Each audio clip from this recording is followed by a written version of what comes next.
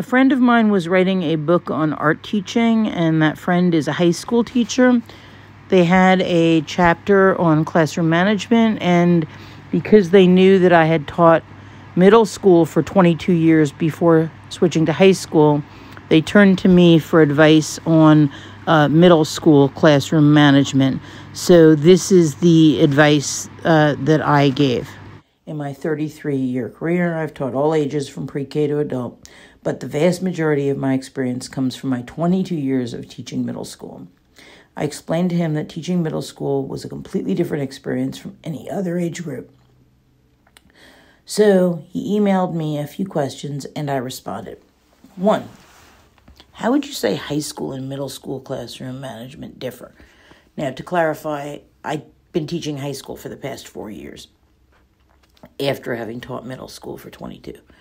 And number 2, what strategies can a teacher employ if their class seems particularly wild and the threat of detentions do not work? How might that differ for middle school and high school? So this was my response.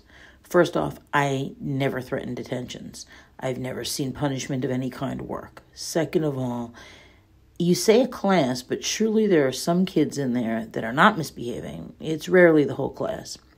As a teacher, you want to reach every child, but you want to start with the kids that are most willing to learn and try and cause a domino effect from them. The other kids essentially are going to get jealous for your attention and they're going to start working so that they get it. Whereas if you start with the kids that are the most difficult, the kids that are wanting to do artwork are going to instead want attention, and the domino effect will go the other way. There are some preconceptions you need to get rid of before you begin. The first is your vision of all the great projects you wanted to do. Put those materials away or lock them up for now. This is the answer to the question about having a particularly unruly class. You're going to use them later once you help the kids develop some self-control. The goal of discipline is to help students develop self-discipline. If your mindset pits you against your students, you'll have failed before you've even begun. If you've ever taught in an overcrowded middle school, one that lacks strong leadership, there may come a time when a class goes completely out of control. As in, they grab every single thing they can, get their hands on, and start throwing stuff at each other. They steal all your supplies, start dismantling equipment in your room, and deliberately break things. I'm not exaggerating. It happens. And if you don't know how to respond, it can keep happening. Maybe there'll be a certain period of the day. Maybe it's a specific class. Maybe there's so many of them that you don't even know their names. What if calling the office doesn't work? What if nobody comes? What if you have a few great classes and a few great kids and you really want to stick this out? Then it's time for a reset. For middle school, start out by coming up with a list of classroom rules. No more than between 5 and 7. Try to make the rules positives, not negatives. In other words, return to your seat after cleanup instead of no wandering around. Stay away from the door instead of no lining up before the bell. Figure out the deal breakers, the things that drive you crazy. These things are going to be different for every teacher. I was at one point supposed to come up with a bunch of rules that were common throughout several different classrooms, and it was problematic because the music teacher and the drama teacher really wanted no gum chewing because it interferes with your ability to play a musical instrument and your ability to do acting. And I actually don't really care that much about gum chewing, and I felt like if I only get to have 5 rules, I'm not going to waste one on something I don't care about. So we kind of came to loggerheads about it, and I kind of dug my heels in, and in the end, each classroom came up with different rules, and I think that that's best. I think it's really bad when you try and make rules uniform again throughout classrooms. You can have school rules, but each teacher needs to be able to set the tone they need in their own classroom. That level of autonomy needs to be in place, and I would fight it if some administrator tries to tell you that it has to be uniform throughout a department or uniform throughout classrooms. I think that students need to be able to code switch. They need to be able to say, okay, in this room, this teacher is going to tolerate this, but in this other room, it really bothers her. Let's see. Make sure whatever rules you come up with, that they are always in effect. And I mean always. So, for instance, if keep hands, feet, and objects to yourself is a rule, you don't shoot baskets of crumpled paper across the room, and you never toss someone an eraser when they need one. You hand it to them, make them come over and get it from you, or you go to them. No tossing it. In other words, be so consistent that it hurts. Don't do anything in front of your students that you do not allow your students to do. If you have to have a snack at your desk because you're hypoglycemic or you get nauseated after period 3 if you haven't eaten since breakfast, you're going to have to let your students eat in the room. If you ban food from the room and ban drink from the room, then you're going to have to never eat in front of your students. Consistency is the key.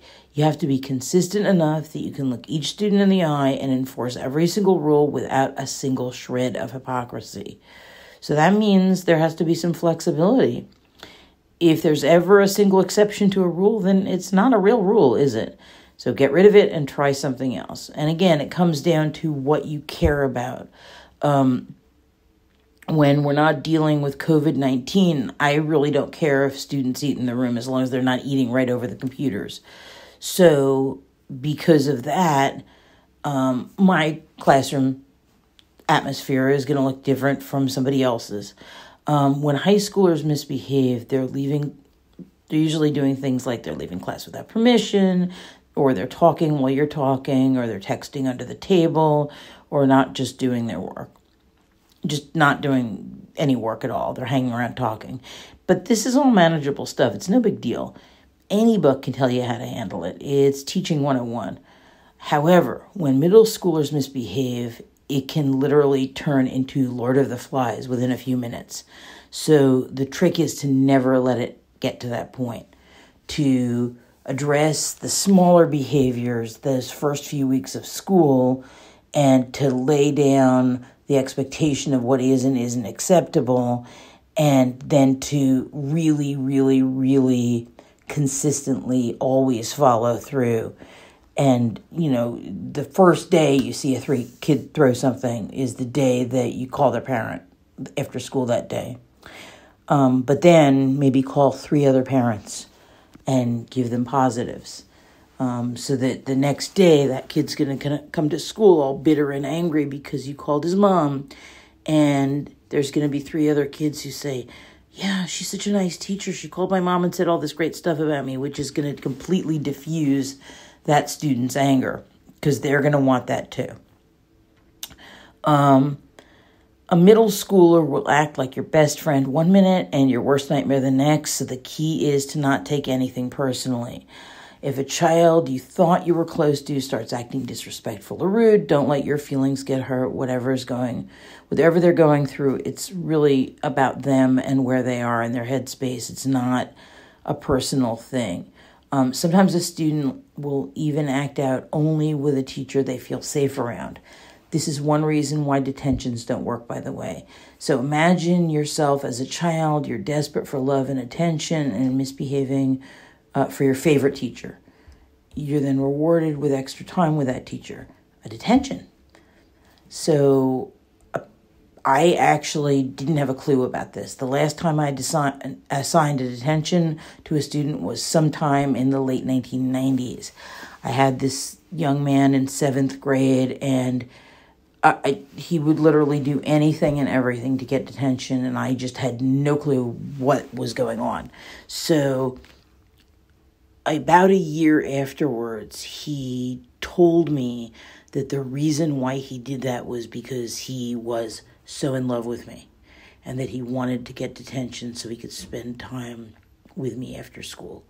Now, that might sound a little creepy, but it actually happens to teachers who are fat, tiny, little, gray-haired little old ladies. It doesn't mean when a kid says they are in love with you, it doesn't mean what you think it means. It just means that they're very hungry for, some sort of connection with another person, and they feel it with you. So, it doesn't have to be creepy or sexual or anything like that. It could just be that that child is very desperate and needy, and you happen to be in the wrong place at the wrong time, and you are inadvertently reinforcing an undesirable behavior, and that's not doing you any favors. It's not doing the student any favors. It's not what your relationship with your student should be all about, and the last thing you want is to inadvertently reinforce it. But if that student hadn't come right out and told me what the dynamic was, I really wouldn't have a clue. I knew it wasn't working, but I didn't know why.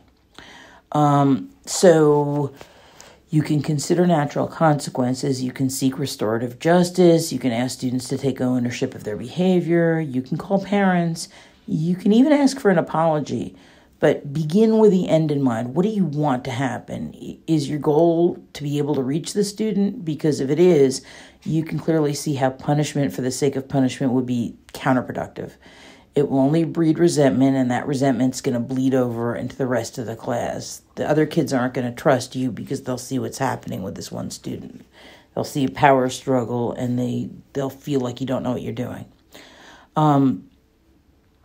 But what if you want to be able to reach so the answer is you have to be able to reach the best students, because that's the way you want the dominoes to fall.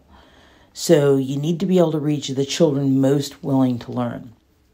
So what if you had instructions written on worksheets, and that way you didn't have to get the class quiet at the beginning of the period because you just handed them out, and the onus was on them to read the instructions?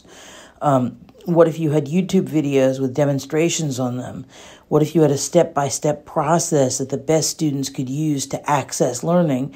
And what if you were able to take every piece of destructive power out of the hands of the most troubled students? What if the only way for a desperately troubled student to gain access to your attention was by doing their work?